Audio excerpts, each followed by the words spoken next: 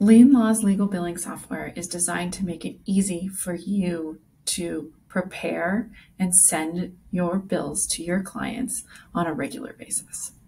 Today, we're going to be going through the draft invoice process so that you can most effectively build a draft and get the right information on your invoice. As you can see, we're in our billing tab in LeanLaw, and we're in the draft sections of the billing workflow. And what we're going to do is we're going to select a matter, and what that does is that pops open our draft editor. Now, what that shows you is some information about the matter itself. So who's the responsible attorney, who's the originator, if you have a reviewer, who's the reviewer, what the invoice total is, if they have any balances in QuickBooks, who the client in the matter is specifically. And then we've got the ability to add an invoice number, invoice date, etc. So the first thing you want to do is make sure that you've got the right bill to address. And you can see I've got a couple of typos in there. So I'm going to go ahead and edit that so we have the right information there. Perfect. That looks great. And then I've got this memo field, and I can go in, and if I wanted to add a note to the memo, this will show in the bottom left. I can add something that says, "Thank you for your business," for instance. I can also add, if I wanted to include matter totals, some summarization, if I wanted to include custom fields, I can also go in and do that. And you can see that the information automatically configures as I do so. I'm going to go in and put the matter totals there. I'm going to apply that change.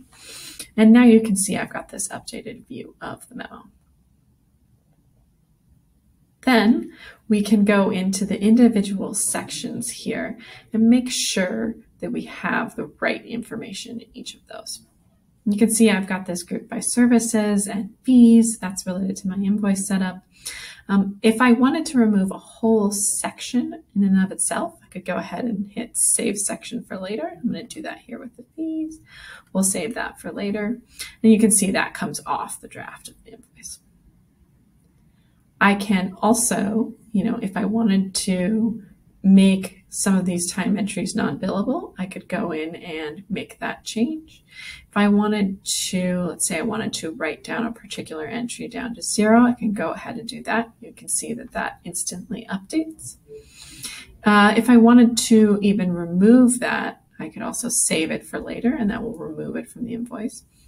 Then if I realize something was on the wrong matter, I can also go ahead and change the matter, and you'll see that this will pop up, a pop-up where I can select the client, the matter, and I can save for later.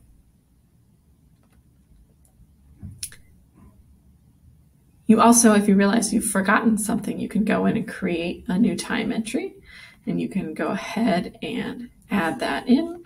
And so let's say conversation with opposing counsel. I can go in and add that time entry. And then you'll see we've added that on to the invoice itself. That all makes it very easy to make sure you've got the right information and to make any changes when you're in this draft state before you get to the point where you've already submitted something to QuickBooks and you're having to undo the information in QuickBooks.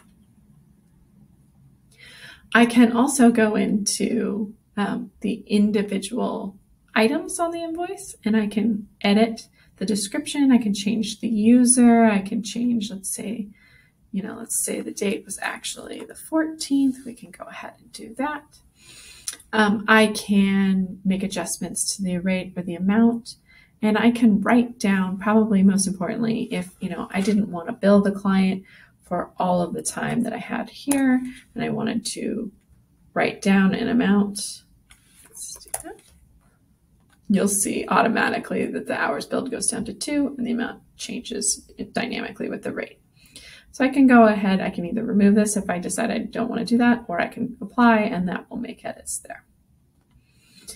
You'll also see all of the options at the top. I can also do individually for each line item as well. Then what we can do, I can save this draft. and it'll stay as a draft. I can approve and move on to the next workflow. I can print. So if I wanted to have somebody be able to review with pen and paper, I can go ahead and print. Or I can undo the draft and send the information all back to Ready to Bill. All of this information is available in our draft editor. This is a standard part of LeanLaw's legal billing process and allows you to make sure you get the right information on your invoice from the start, as well as gives you the flexibility of handling changes that happen over time.